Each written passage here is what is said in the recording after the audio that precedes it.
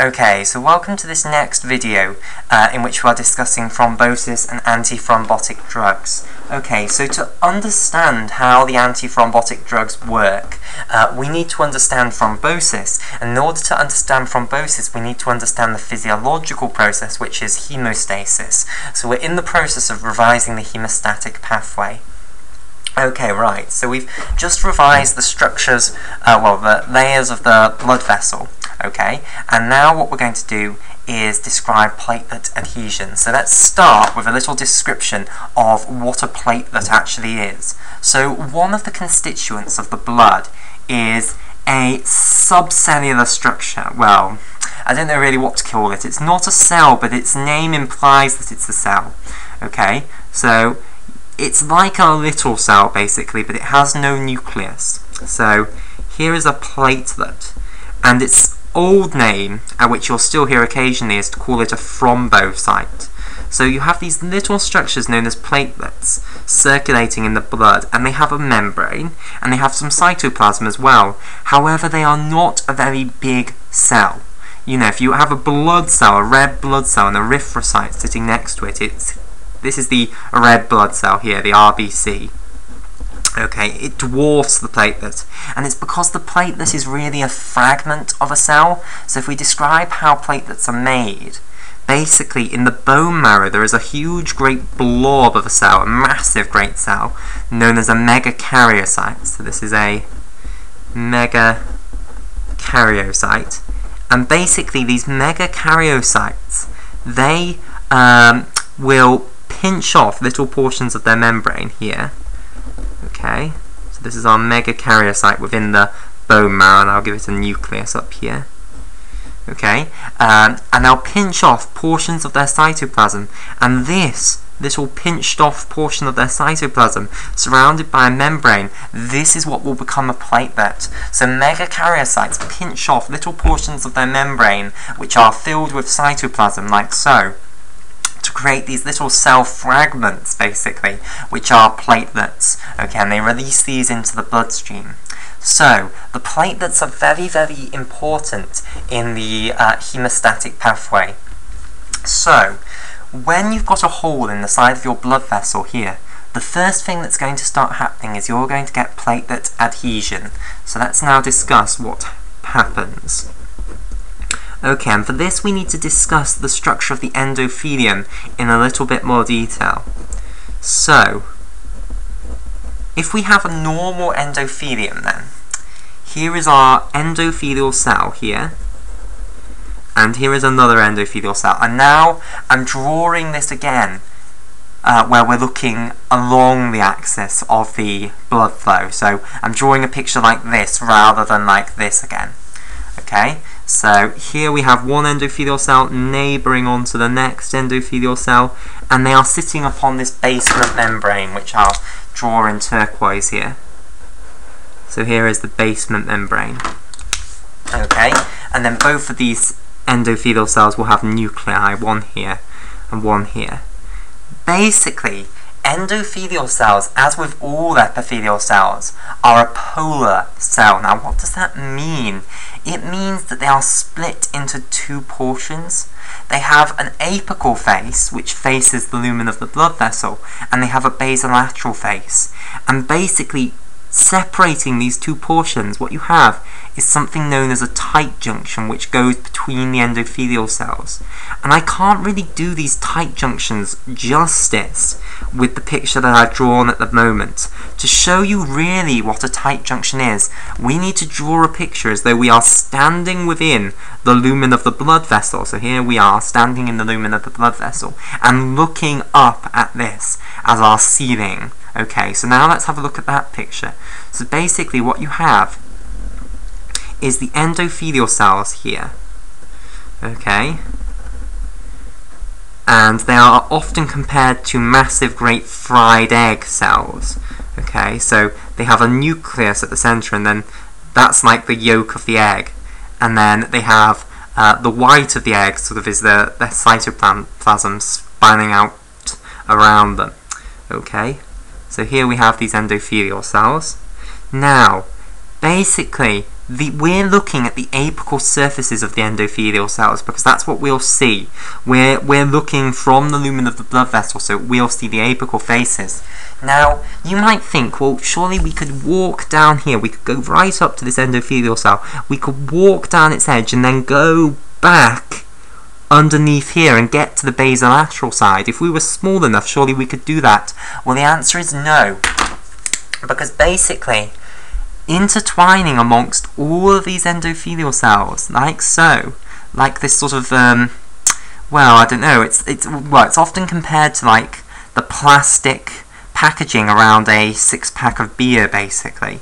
So the endothelial cells are like a beer can, and if you buy a six-pack of beer, i.e. not one that's in a cardboard box, but one that's just got the cans loose, but they're all held together by a piece of plastic that intertwines around all of the beer cans and holds them all together. It's a very tight piece of plastic. The tight junction is often compared to that piece of plastic, basically. It's tightly wrapping around all of the endothelial cells, like so, into all of the crevices between them, basically. And if you wanted to try and walk from the apical side to the basolateral side of this endothelial cell, you wouldn't be able to get past this tight junction, basically. You can't get through there. So you cannot get to the basolateral portion of the endothelial cell from the lumen, because this is everywhere. So you cannot get past it. All you can see is the apical membrane of these endothelial cells. Now, this allows a polarity of the endothelial cells, because the endothelial cells can put certain proteins in the apical membrane and other proteins in the basolateral membrane, and they don't need to worry about the proteins in the basolateral membrane diffusing into the apical membrane, because the proteins, just like our little man here, cannot get past the tight junction. So if you imagine having a protein sitting, let's say, in the membrane of in the basolateral membrane of the cell, then it can diffuse throughout the cell membrane, but it can't, well, it can diffuse throughout the basolateral membrane, but it cannot get into the apical membrane, because if it comes around here, tries to get past the tight junction, its extracellular portion here will get caught against the tight junction. It just won't be able to get past there, so it can't get into the apical membrane. So this is very important. Basically, we have a certain protein in the basolateral membrane of our endothelial cells, okay, and this protein is going to be very important in platelet adhesion, okay. So this protein is known as von Willebrand factor, okay, often abbreviated to VWF for short, so von Willebrand factor, and this usually is abbreviated with lowercase v, capital W, and then capital F, like that, von Willebrand factor. Right, so we have this protein, von Willebrand factor, in the basolateral membrane of all of our endothelial cells. Okay, now it is not usually visible to the contents of the cell, because it is in the basolateral membrane, and the contents of the blood cannot see sorry, did I say contents of the cell before? It's not usually visible to the contents of the blood, because the contents of the blood cannot get past these tight junctions, so it can only see what's in the apical membrane, not the basolateral membrane. So the contents of the blood does not see von Willebrand factor. Specifically, the platelets which are in the blood do not see von Willebrand factor. However, if we go back to our crisis, we've got this hole in the side of our blood vessel. So what's that going to do? Well, this picture is drawn from the same viewpoint as this picture. So if we cut a great big hole across here, what's going to happen? Okay, so for instance, if we, let's say, cut right across here, okay, or you could cut wherever you like. The point is, let's show this. So here are our endothelial cells, and let's say we cut across one of the endothelial cells, okay, so what will happen is the endothelial cell will be cut in half, okay, like so, and here's its neighbouring endothelial cell, okay, and then the basement membrane's also been cut in half, so then the basement membrane's underneath here. Now when you cut a cell actually in half, what will happen very quickly is that the membrane will fuse back up. So initially what would have happened is you'd actually have the cytoplasm oozing out, but very quickly what will happen is the membrane will start to fuse up. Okay, just because it's thermodynamically favourable. I mean, it's going to lose a lot of its cytoplasm before it does that, but very quickly the phospholipid bilayer here will find the phospholipid bilayer here and they'll fuse back up. Okay, so we've cut through here, and of course we'll have other things as well here. So underneath the basement membrane, you've also cut through the subendothelial connective tissue here, and also the internal elastic lamina below, and also all of the smooth muscle cells. So here's our hole in the side of our blood vessel now. Right, now what does this mean? You have disturbed the endothelium somewhat. You have disturbed the integrity of the endothelium. You've disturbed the polarity. Okay, now, look. Is there anything stopping proteins in this basolateral membrane from going into the apical membrane anymore? Absolutely not, because there's nothing here to block them. So basically this von Willebrand factor that for so long has been stored in the basolateral membrane, being sequestered away so that platelets could not see it, is now on, well, it's now going to be exposed to platelets. It may even go into the apical membrane here. So, when you've got this hole in the side of the blood vessel, it's going to disturb the endothelial cells, and von Willebrand factor will now end up exposed to the contents of the blood. In addition, the contents of the blood is actually going to start moving through here. Well, that's what's causing the hemorrhage. That's what's causing the whole problem.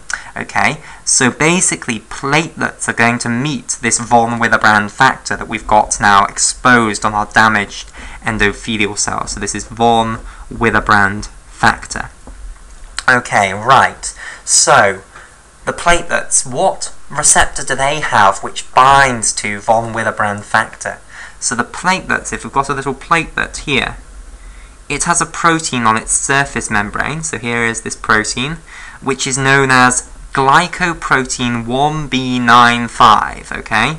So this is glycoprotein 1b, I'll put this down here, 1b, and then it's, because it's so important, its name is done in Roman numerals. And vascular physiologists absolutely love Roman numerals, so we'll see a lot of Roman numerals in this video.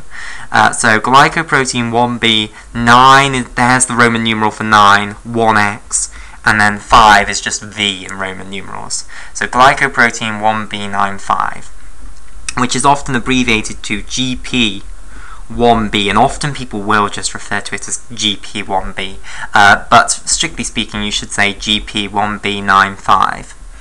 Okay, right, so you have GP1b95 on the surface of your platelets. So let me highlight this in purple here, and this basically is a receptor for von Willebrand factor. So what's going to happen is that our platelet with its glycoprotein 1b95 is going to bind to the exposed von Willebrand factor on the surface of our damaged endothelial cell here. So if we've got our damaged endothelial cell here, okay, here is the von Willebrand factor, here is the glycoprotein 1b95, and I won't attempt to colour in this picture because it's so diddy and then colouring it in will just smudge it. Okay, so the von Willebrand factor on the damaged endothelial cell here, von Willebrand factor, is going to bind to the glycoprotein 1b95 on the platelet here, 9,5. Okay, and this process is called platelet adhesion. So if you think about what's going to happen, these damaged or disturbed endothelial cells are going to be now covered in von Willebrand factor. Okay, so the endothelial cells that have actually been cut by the hole that you've made in the side of the arteriole. Okay, so all of the endothelial cells which line this hole in the wall of the blood vessel, they are going to have von Willebrand factor on their surface, and they therefore will get platelets adhering to them. So all around this, the entrance to the hole of the blood in the wall of the blood vessel, you're going to get platelets adhering to these damaged endothelial cells. So you're not just going to get one adhering, you'll get loads of the things adhering. Okay, so that is what's known as platelet adhesion. Okay, so we'll discuss the next step of the haemostasis pathway, which is platelet activation, in the next video.